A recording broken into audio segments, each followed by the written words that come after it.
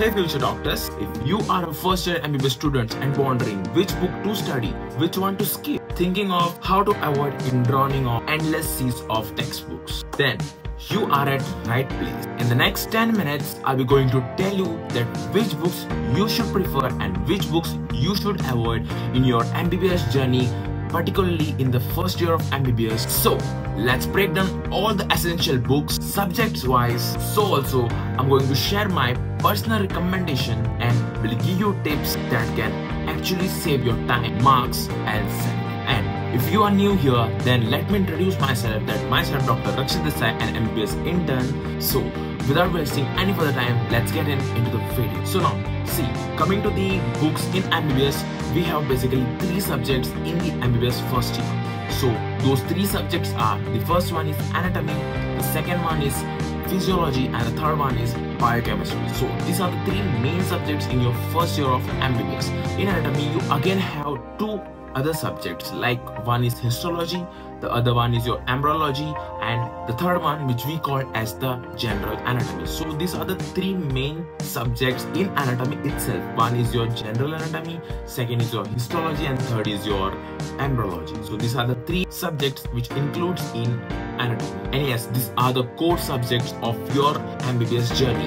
And if you get this right, then your entire MBBS will go so smoothly. But here's the catch, most of the colleges recommend you different types of books in your first year, even in further of your MBBS journey. But I'm telling you, not all the books are required in your first year. So let's go how to approach smartly for your first year of MBBS journey. Now see, coming to the first subject, and that is your anatomy.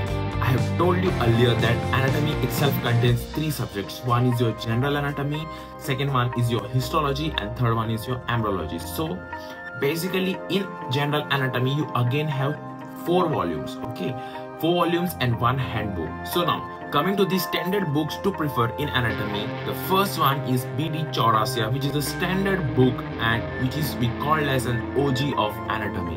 So that is your B.D. Chaurasia, which is the best book in anatomy, and it has been mostly commonly used in India just because of its simple language with good, diagrams and easy to understand. Then the second book is your Vishram Singh, which is more visual and updated, better for understanding concepts. And the third is your Grace Anatomy. Grace Anatomy is best when you have a visual learning sense. Okay, when you have that sense of you can see any diagrams and you can visualize that thing, then Grace Anatomy is the best book for you there. But my recommendation will be just you can go for B.D. Chaurasia or Vishram Singh. These 2 books you can go for your theory and keep Grace Anatomy as your standby or for reference. Then coming to the Atlas in Anatomy. So the Atlas in Anatomy is Knitter's Atlas, which is a visualized learning booster, especially for your neuroanatomy and upper limb and lower limb. Then coming about the dissection. So for dissection, you should go for Cunningham. So in Cunningham, you again have 3 volumes. So in our college, this Cunningham is mostly preferred.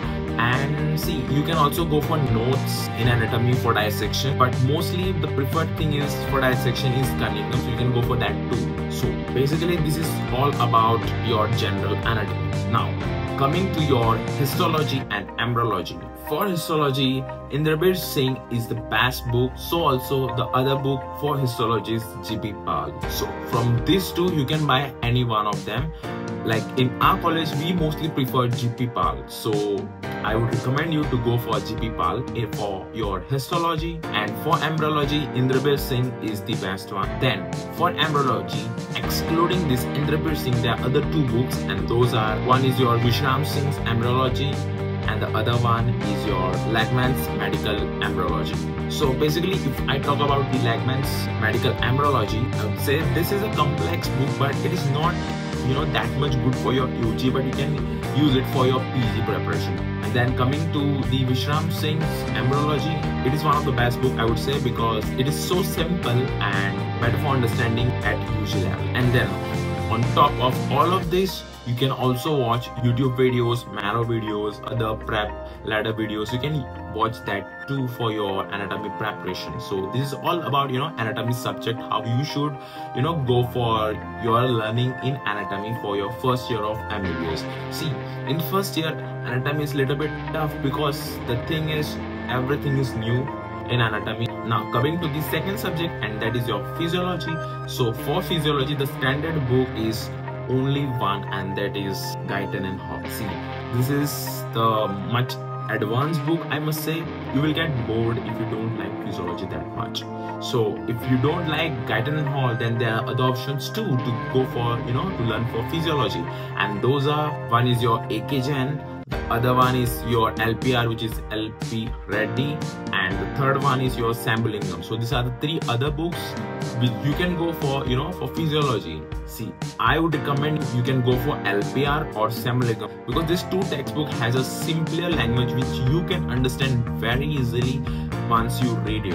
And for your clinical physiology, you can go for any Viva books or self-assessment books. So also you can also go for your marrow videos or prep ladder videos or YouTube videos.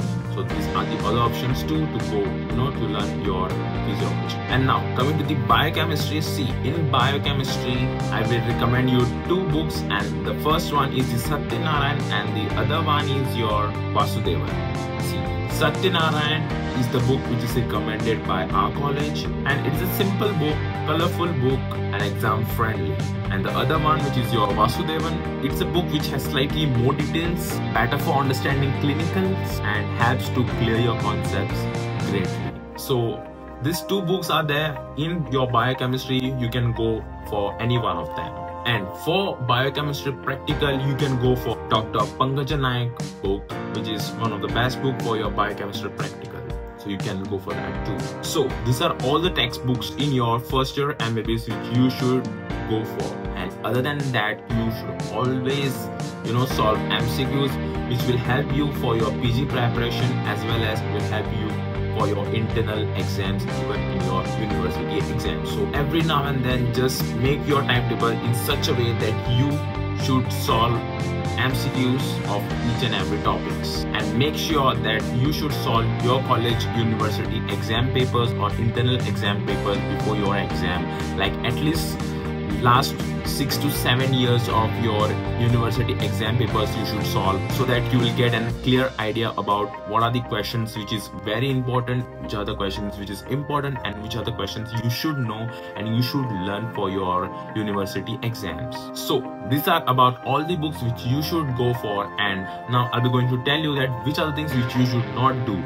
So the first thing is, I would say, don't buy all the books at once. You can borrow the books from your seniors, or you can go in the library and just read. That book is suitable for you guys for your better understanding, then you can go for that. Otherwise, don't buy unnecessary all the books which I have recommended, because it's of no use. You will buy once and you will let that book be in your shelf. So it's no use if you buy unnecessary. So just do one thing, that you just read it from your library or somewhere else, and just think of that if you are getting the concepts clear, then only you just buy those books. And the other thing is, don't be rely on any revision notes and all in the beginning, because see, revision note is when you make your own notes. Only then it will help you. If someone else is making your revision notes and you are reading their revision notes, then it will not help you. So I would recommend you just make your own revision notes, and after that it will help you to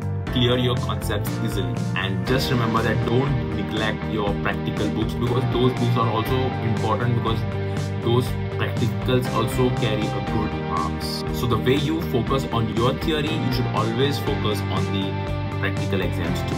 And my final advice is, just pick up one main book per subject and just stick to it. And remember, in anatomy, don't just read, but you try your best to draw diagrams, learn diagrams, and label the diagrams, and so also make your own notes in anatomy clearly in a simple way, so that it will help you to score good marks in your anatomy subject. And just remember that revise your topics regularly. So these are all the things which you should do in your first year, so that it will help you to to get good score in your first year of MBBS. So also it will help you in your further studies too. Remember one thing, that MBBS is not about just reading everything, but it is all about reading the right thing at the right time and in the right way. So yeah, I think I have covered all the books of the first year of MBBS. If you have any doubts, then please comment in the comment section below. I think you will find this video helpful, and if you found this video helpful, then don't forget to like, share and subscribe my YouTube channel, and just comment in the comment box which is your favorite book in your first year, and drop down below any questions if you are having. I'll try my best to solve all of your queries. See you soon in the next one, and all the best for your MBBS journey. Take care. Bye bye.